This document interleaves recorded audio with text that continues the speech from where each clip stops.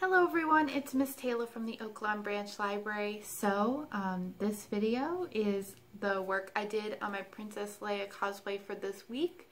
So I will show you how I took a gray poncho that I had bought online and used fabric spray paint to make it a camo colored poncho like the one that she wears in the movie. And I also will show you how I use some bias tape to add a pinstripe detail down the side of the pants. But before I get into the work that I did on the cosplay this week, I wanted to talk a little bit about the concept of accuracy in cosplay and how you have to weigh that against other factors when putting a cosplay together.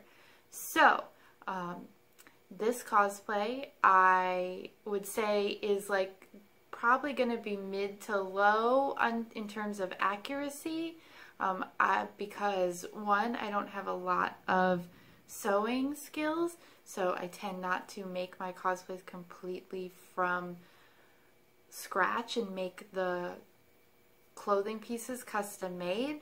And two, you tend to have to take a sacrifice on accuracy when you want things to be budget friendly, especially if you want things to be super budget friendly and you're buying clothes secondhand, because usually the choices you have when you're buying clothes secondhand are what they are.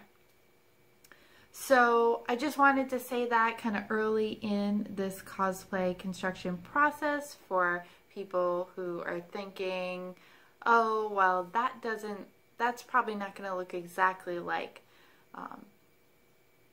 Leia's Endor costume looks like, or this cosplay doesn't seem like it's an exact replica of that costume. And that's because it isn't, and that wasn't really what I was trying to go for, because I was weighing first the convenience of being able to buy pre-made clothes that I modified, and the convenience of saving money by not having to throw a ton of money into material to make clothes from scratch.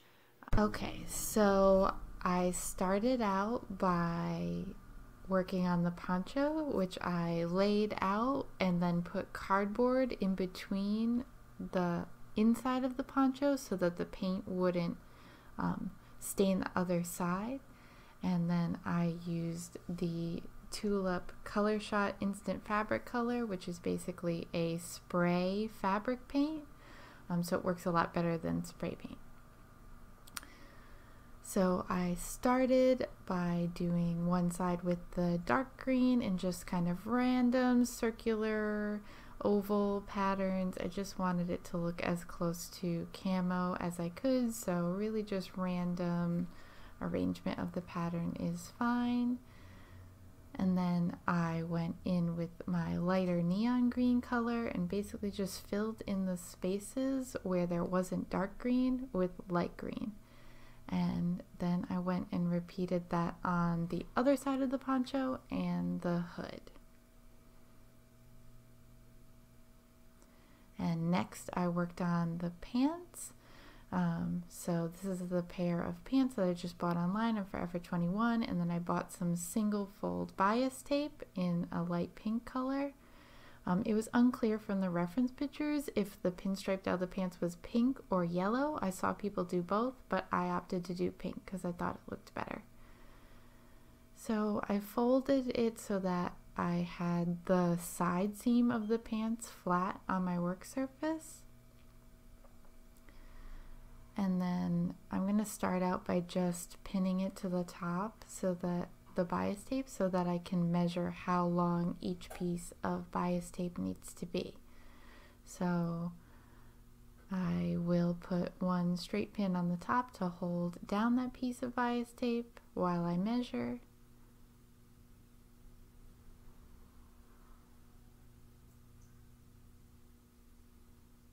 And then I'm making sure it's lined up with the side seam, but I'm not going crazy to make sure that it's straight right now because I'm really just measuring out the piece of bias tape.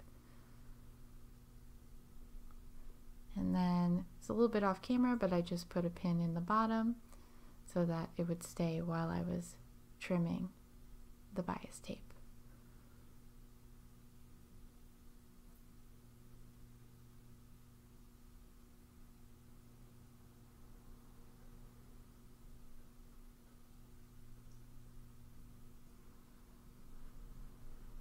And then I just cut off the excess, and I'll use the rest to do the same on the other side.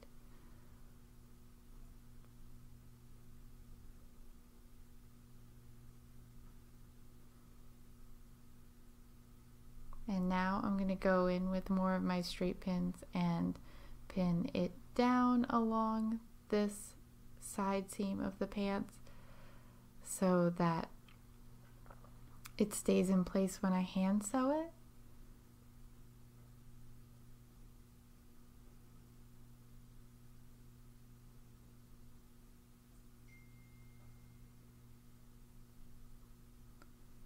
So you want to just make sure it's straight and lined up with the side seam. I kind of decided to use the bias tape to just cover that side seam, and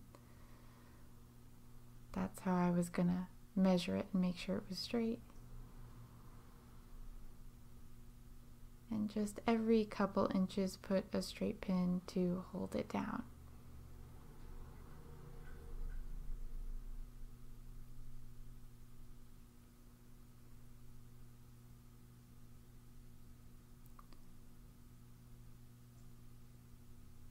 And then once you're done pinning it down, you just want to hand sew, or if you have a sewing machine, you can use a sewing machine to sew around all of the edges of the bias tape to hold it onto the pants.